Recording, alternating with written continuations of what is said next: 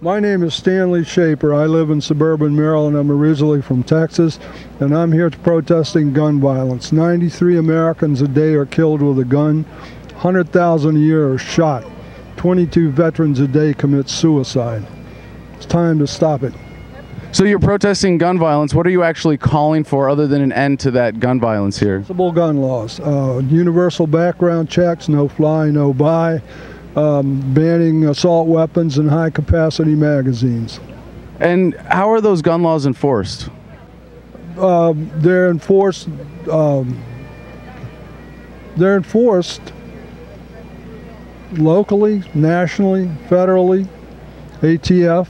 I'm not sure how they're enforced. First thing we got to do is get them passed. Well, your answer is kind of a where and by whom and at what level of government, but like specifically how? Like if someone disobeys one of these laws that you support, you know, okay. How is it enforced? It could be either locally or it could be federally. Well, again, you're saying where and like at what, you know, level of government, like what is the actual mechanism of enforcement? It could be local government.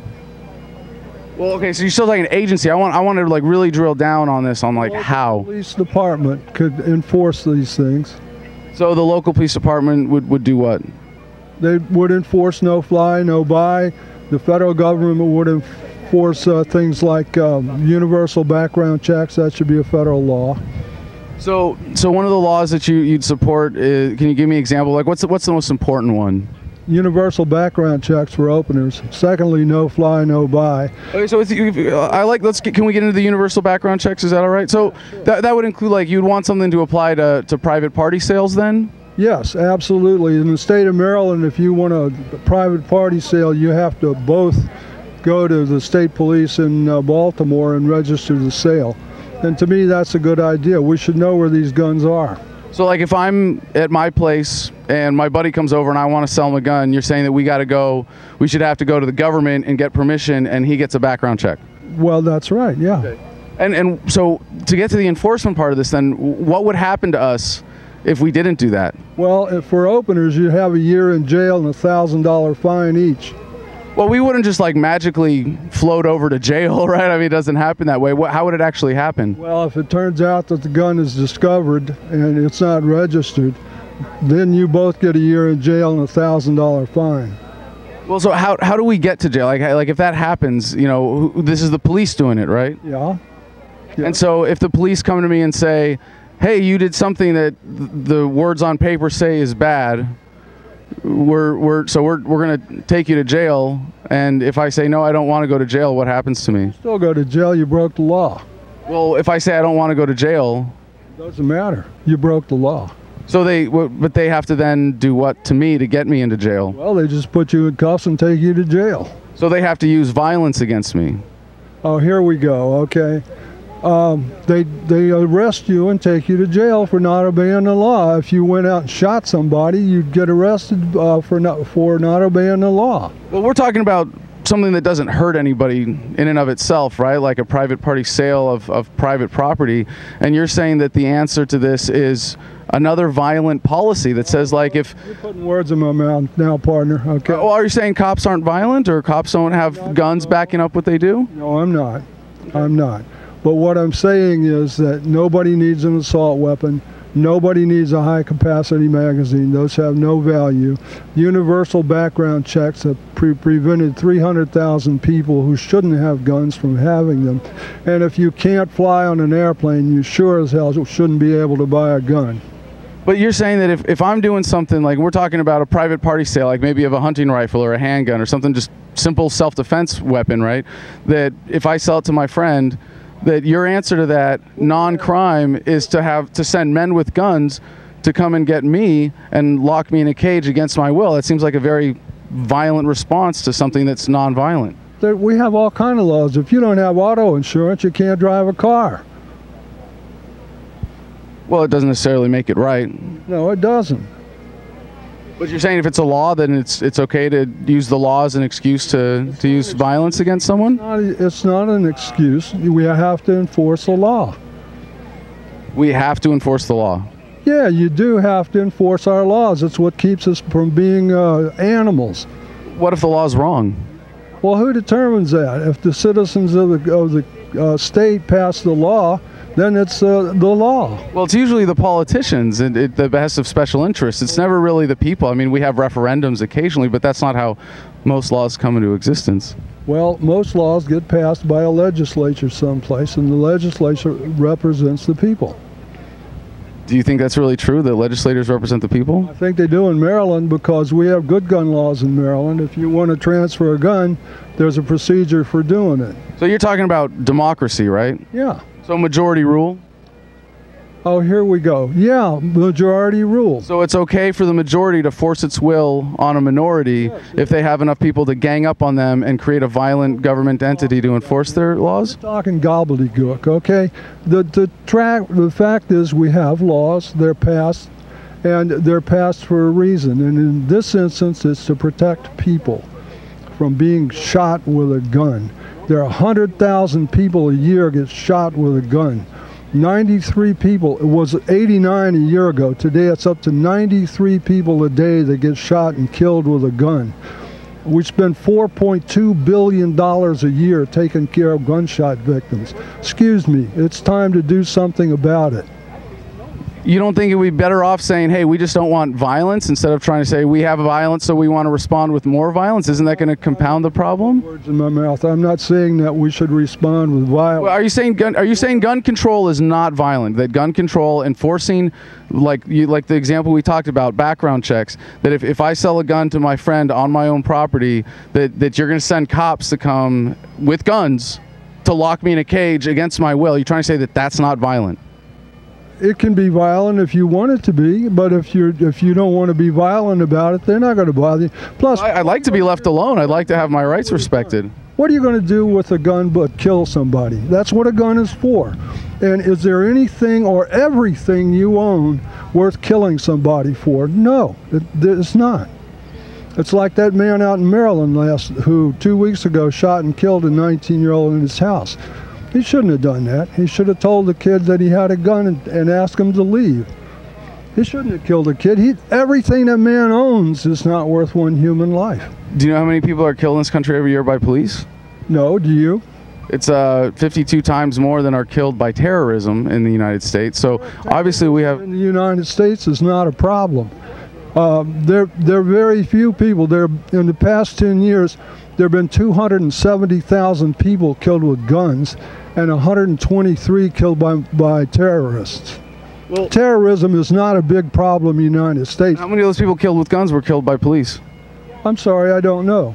Well, it just seems striking to me that if someone who's passionately, genuinely against violence is seeking a violent solution to this problem, as opposed to saying, let's find a non-violent solution to this problem that empowers people to be able to defend themselves how they see fit, at least on their own property. What would you suggest? I would suggest respecting people's rights. I would suggest getting government completely out of the issue, because government is responsible for far more deaths than non-government individuals, especially when it comes to violent deaths in the 20th century. Government is not. We've lost more people to guns since 1968 than we've lost in all our wars since 1776. We've lost 1.3 million people in all our wars, and we've lost 1.5 million people to guns since 1968. Is it 1.3 million people in all American wars since 1776? Yes. You don't count all the ones that weren't necessarily U.S. service members, that, you know, like in World War II, over 60 million dead, or in Vietnam, 2 million dead Vietnamese, or in Iraq now, millions of dead Iraqis, or in Syria now. Talking about Americans. 1.3 million Americans have been killed, American service members, Civil War, all our wars. And since 1968, 1.5 million Americans have been killed with guns. What's the problem? Guns. Well, it could be the root cause of violence being that people like you want to say, well, hey, if the majority says something, it's okay to impose our will on the minority. I mean, by violence. Maybe, I've been arrested for violations of gun laws, and what happened to me is my home was raided by a SWAT team. My house was destroyed, turned inside out. I had green laser sights pointed at my chest. I was put in handcuffs. I loaded a shotgun for a YouTube video, and I ended up doing 4 months in jail for this. I didn't hurt anybody. I was making a political statement. It was clearly nonviolent. And yet, because people like you support laws that allow government or empower government to come after people like me who are peaceful in exercising our right to self-defense or, right to hunt or whatever the case may be. What are you going to do with your shotgun? Defend my home. What is it that you own that you would kill somebody for? My own life. Here's an alternative. Run out the back door. Is that really your answer? If someone is assaulting you and you have the opportunity to stop them by force, you would just run away? Someone assaulting you? Well, the government was, yeah. There's a Park Police SWAT team. Yeah. What were you going to do with your shotgun? Just use it for home defense. How about running out the back door? There's nothing you own that's worth killing somebody. All my life, and usually turning your back to someone who's trying to assault you is a pretty good way to get hurt. Run out the back door. So your philosophy of people being able to defend themselves is call government to control guns and then run out the back door? I mean, that's a guaranteed way to get killed. This is a foolish interview. You clearly have a position that you're going to defend, and you're going to try to put words in my mouth, and this is a foolish interview. You're wasting my time. Well, I don't think so. I think this is a foolish position, but thanks for engaging. I really appreciate your time. I think this is an important intellectual discussion, and I appreciate you engaging. So thank you. Do you have a card? Yeah, send your senator, okay. All right. Well, president an email every week protesting gun violence. If we all do it, we can make a difference. We get some sensible gun laws. We're about sensible gun laws. Read the card. I don't think there is such a thing as a sensible gun law because it's words on paper used to make violence. You're stuck. Okay, you're stuck. You can't see anything but what you want to see. Good for you. Stay with it. How's it served you in the past? It'll continue to serve you the same way in the future. What is the law? When you say sensible gun laws, what is a law? I got them written down here for you, okay? No fly, no buy, universal background checks, ban assault weapons, and high-capacity magazines. Those are laws we'd like to see. No, but I mean, conceptually, what is a law? Because it seems like a law is something that That's an intellectual discussion that I don't think I'm prepared to make today. I can't define a law. The law is the will of the people. Ooh, come on. The law is the will of the people, the law of corporatocracy, the law of the military-industrial complex, the law around here. Why don't you take this and go someplace else? I'm tired of talking to you. Right, well, I appreciate that. I do agree that you're not intellectually prepared if you don't understand the basic philosophical concepts of what the law is, and as a violent policy, you're asking for more violence in protesting gun violence. I think that's a bit of a contradiction. I'm not asking for violence. I'm asking to stop violence. That is violence. What you're asking for there is violence. I'm proof of that. My case is proof of that. You call for these laws and shotgun. What are you going to do with it, for Christ's sake? What do you expect to happen? It was to make a political statement. How you doing, officer? Thanks for your time, sir. What's happening? I'm starting to deal with a Secret Service, and I just want to make sure that you're not Adam Kochek. Do you have any form of ID on you? Well, am I being detained for something? We just want to make sure you don't have a stay-away order. Do you have any form of ID? Well, if I'm not being detained, I'm free to go. I'm not legally required to show ID, right? No, you are legally at this point required to show your ID. Well, what am I being detained for? We believe that you have a stay-away order. You believe that I have a stay-away order? Yes, sir. Do you want to check that? If there's someone named Adam Kokesh, can you check if he has a stay-away order without coming and detaining me? So why don't you go ahead and check? Do you have a form of ID? Am I legally required to show you ID if you're not detaining me under suspicion of a particular crime right now? I do have reason to believe that you are Adam Kochek, and then you have a stay-away order. Well, how do you spell that last name? I'm not sure. That's the reason I'm asking you for your ID. So you don't know how to spell the last name. You don't know who I am. You're detaining me with... Yeah, you're welcome to record all you want. All right. So what's going on here today? Well, we're doing a protest against Trump's military actions in Syria based on them being unconstitutional at this point. Okay. All right. Well, do you know you have a warrant out of Maryland? No? All right. We're going to take care of that right now. Okay. So put your hands behind your back. You got to put your hands behind your back. Drop the mic. Hands behind your back. Hold on. Can I hand it to my camera person? Yeah, sure. You live? Yeah, but the connection's weak, but... Oh. So is it actually broadcasting, or? It says live. All right. Well, hey, everybody out there on Facebook. This is Adam Kokesh. I'm here getting arrested at the White House. This time it's because the Secret Service Uniform Division has decided to identify me and arrest me based on a potential warrant. They're not sure. They're checking the paperwork right now, but, you know, shoot first, ask questions later. Hey, Mike Heiss is here. Mike, say hi to everybody on Facebook Live. Looks like I showed up just in time. Yeah, no kidding. So this is based on apparently a warrant for a bench warrant for an issue that's been resolved from a TSA incident a couple of years ago, where the TSA sent me a letter saying that it was resolved, that they had reduced their charge to a warning, but the court system in Maryland apparently didn't get the memo, and so they're saying they still have a limited extraditable warrant that might apply here in Washington, D.C. So just part of the fun of you know, challenging authority like this. They come up with all sorts of fun excuses. Afghanistan vet? I'm an Iraq vet. A rat. I bet you would turn over. All right, guys. Yes. I know I just went live, but I just showed up in D.C. in front of the White House, and as soon as I walked up, looked like Kokesh was getting arrested. So. I know why he's not answering. Now you know. I said, why? And he goes, he's getting arrested. I said, for what? Tell me your name again, man. Vicky Joe Kennedy, Kodiak Island. Good to see you. Thanks for being here. Adam, I just went live. Can you give that spiel again? Well, you know what? I'm not going to cooperate with my attention. You guys. Oh, come on, Adam. Don't make him do that, honey. Come on.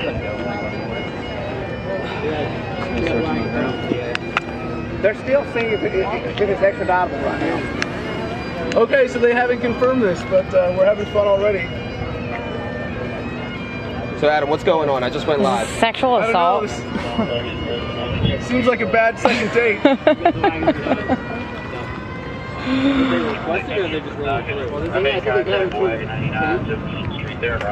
this is the scene I walked up on. I literally just got here, found Adam, and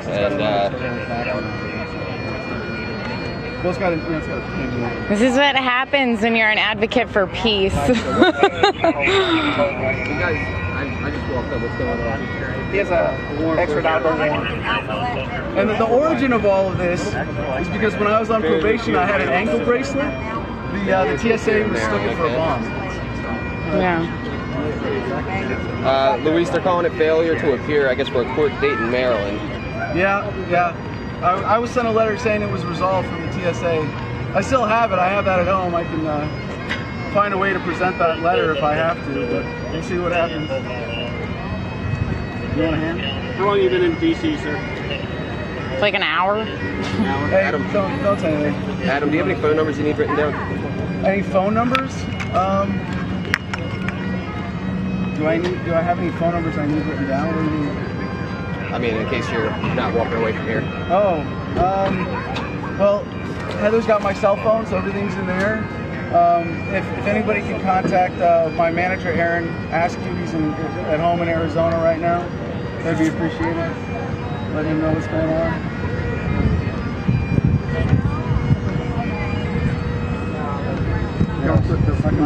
For anyone asking what he did, they're saying failure to appear for a court notice. And, where were you born at? I mean, it's not aggressive.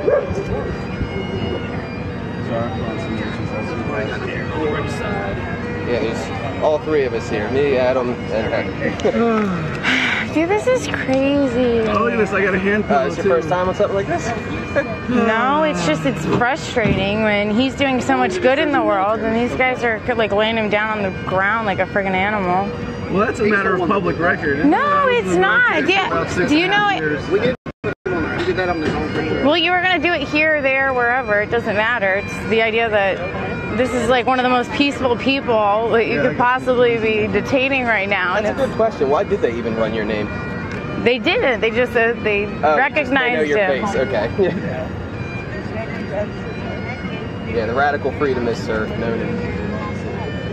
Did you get arrested for being him? Yeah. Pretty much. Yeah. Pretty much. It's a crime to be Adam. Okay. But you don't do this all the time and get other people's stuff in their porn pockets. You must not be arresting those people. Joe, he's arrested for failure to appear. I'm going to be saying that a lot. Apparently in Maryland. But there seems to be some uncertainty around that. They're not even sure. It's a slow day in front of the White House. We didn't even get to talk to the leftists about the control over here yet.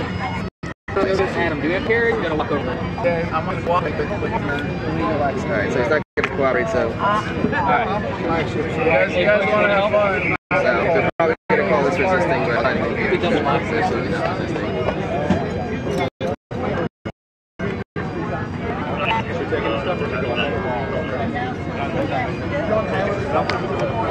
Where are you being taken to so I know if I can like bail him out or something? Like what's gonna...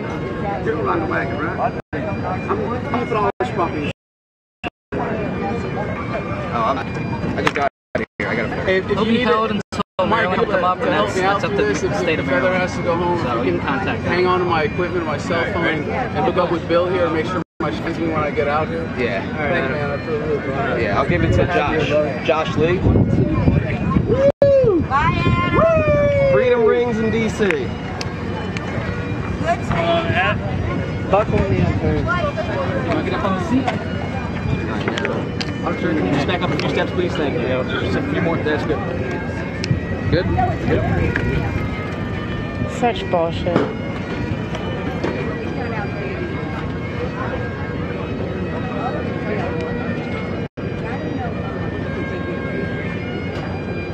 So do you guys ever arrest like actual bad people? It's both. You do? It's both. It's push equipment and stuff like that. Because I got to have equipment I took. Like when was the last time somebody commit like a real crime here that you had to take down?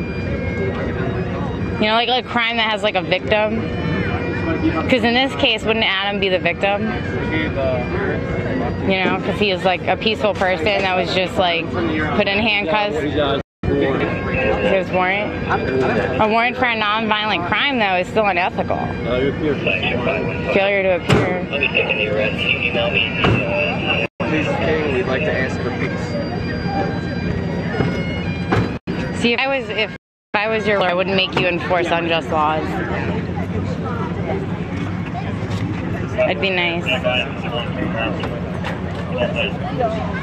This is bullshit. Pretty much. I mean, they said there was a failure to appear in Maryland, but... How the hell they even know who he was if they didn't recognize him? He's a pretty well-known internet personality, so... Yep. This is Adam Kokesh. Thanks for watching. Please share this video and support this production by going to patreon.com/AdamKokesh. Adam, say hi to the live stream. Hi everybody on Facebook, welcome to the adventure. Maybe I'll see you in Maryland, maybe I'll see you in court, maybe I'll see you on the internet. I love you, thanks for tuning in. This was really unexpected, but not entirely what's going on here is I walked up. Yes, Adam Kokesh is in the van. He was just arrested for failure to appear. So we're going to contact his mother, and apparently he has a letter from TSA saying this went from a warrant to so that'll be posted on Facebook. Adam Kokesh protesting outside of the White House from within a police van. Adam being taken away in a police van outside the White House to the sound of bagpipes. It's a crime to be Adam Kokesh in America. Thanks for watching.